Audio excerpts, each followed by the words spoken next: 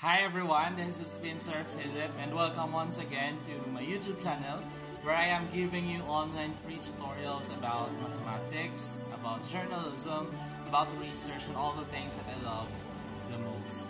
For today, I will be giving you a discussion about an important topic in grade 11 mathematics and statistics and probability, which is how to use the Z-table to find the area and the Z-scores. In this lesson, we should be able to first define and construct what is a normal curve, which is very important to our class, especially in statistics and probability. And secondly, to identify the area of a region under a normal curve using the formula that we have in Z-score. Now, let us recall that the normal probability distribution, this has a very unique feature because the graph of a normal probability distribution is a symmetrically bell-shaped curve, wherein when you take the half of that curve, you get 50% to the left and 50% to the right. Now let us try to find out what are the properties of the normal curve. First, the mean, the median, and the mode are equal. And the horizontal axis determines the highest value. If you would like to try to take a look at our figure there, it resembles a half bell, and the horizontal axis in the middle, that is the highest value, and that is the value of the mean, the median, and the mode, and that is equal. If the value of the mean, the median, and the mode are equal, that means our table or it resembles a normal curve. Secondly, the curve is symmetric around the mean and extends indefinitely in both directions. So it extends going to the left and it extends going to the right. However, those values going to the right of our table, those are the values that are positive, above our mean value. And those values going to the left, those are the values that are negative, or the values lower than our mean value. Well, of course, the total area or probability under the normal curve is equal to 100% or 1. Well, again, the values going to the right of our mean are the values which are positive, and the values going to the left are the values which are negative. Now, what is the standard score, or commonly called the Z-score? The standard score or Z-score is the equivalent value of a row score expressed in terms of the mean and the standard deviation of our distribution. It measures the distance of any particular score from the mean in standard deviation units. So try to look at the figure that we have there. From the mean, which is found at the center, we are adding the mean plus the standard deviation going to the right, the 1, 2, and 3.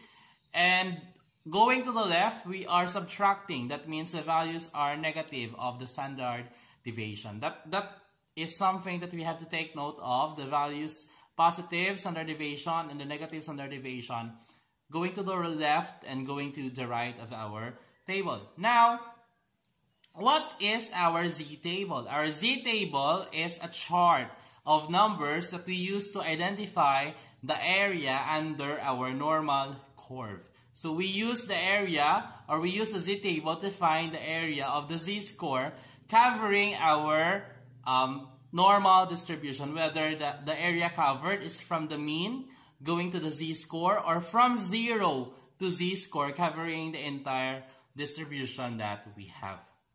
Now, in finding the area of a region, given the row score x, the formula for its equivalent standard score or Z-score is given on this figure. We have Z-score equals x, which is our row score, minus our mean, divided by our standard deviation. Again, Z-score is equal to x minus our mean over our standard deviation.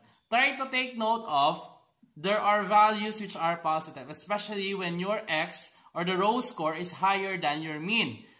When your row score, for example, is 90 and our mean is 85, of course, it will give you a positive answer. However, if the value is lower than your mean, then the answer will give you a negative value. Well, in any case that be, you have to, whatever the answer is, you have to divide it by your standard deviation to get the value of your z-score. For example, we have here a word problem. I have prepared a one word problem for this lecture. Example, the DJ company has 100 branches nationwide, and the annual profit of the DJ company is normally distributed with a mean of 73 million a year and a standard deviation of 3.25 million. Now find the z-score pertaining to the number of branches having a sales of 80 million. Now for our given, based on the problem that we have, if we take note of the given that we have, of course, the mean is 73 or 73 million. Our x representing the value that we need to look for is 80 based on the given, and our standard deviation is equal to 3.25. For our solution, to find the equivalent score, we have z is equal to our x minus our mean over our standard deviation. So when we are going to indicate the values there, we have 80 minus 73 over 3.25, which is the value of our standard deviation. Now 80 minus 73 gives us 7 over 3.25 based on our illustration there, as what you can see. So 7 divided by 3.25, it will give us 2.15.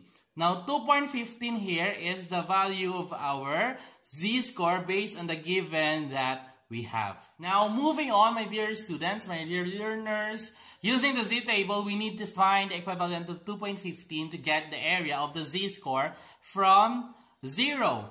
First, we locate in the table the z-values of 2.1, the first two digits of the values that we have. And that value, those values can be found at the leftmost area or the leftmost column in your z-table. If you have the z-table with you, then afterwards, you move what is the we call that one in the hundreds value. On this case, the 2.1, the next value is 5. So we need to find the 0.05. Going to the right of our z-table, we have, it falls in 0.9842. That is the value of 2.15. What does that mean? We have 0.9842, which means the area of our z-score covers 98.42% of our normal distribution of the values that we have. However, if you want to know, in this case, the distance of the z-score from the mean falls at the center of our normal distribution, the standard distribution, and from there, 50%, it holds 50% of the data. The half of the area is equivalent to, again, 50%. So to get how far is the z-score from the mean, we need to subtract 98.42% by 50%. So we have 98.42 subtracted by 50, then we get 48.42%. That is how far it is our mean. Now, please try to take note that we have the values for both the positive and the negative z-score. So don't be confused, because when we get the area, it will always be positive. If we have the table of the positive z-values and the negative z-values, if you have to look at any of it in our z-table, it will give you a positive area or a positive equivalent. So that we have no problem if you subtract it by 50%. Now, to sum up in this problem, we have obtained the following values. In this case, based on the DJ company problem that we have, the 2.15 is our z-score. Then, 98.42%, that is the z-area distribution in the entire values or the entire table that we have. Represented by that figure that we have from 0 to 2.15 z-score, it will give us 98.42%. What is the implication of that? That means 98.42% of the data falls on that area. Then lastly, 48.42 after subtracting 50%, we got the z area from the mean of our values. So that is 48.42%. That is how far the score or the value that we have earlier based on the problem is from our mean. So if we try to look back again to our problem from the DJ company problem, that means the value of, let's say, the 80 is 2.15 z-score away from our mean, or that is equal to 98.42%. Those are the data which lie in our given value. So if you have questions or clarifications, you can drop by or you can comment down in this YouTube channel, or if you have suggestions which you may want to include in our next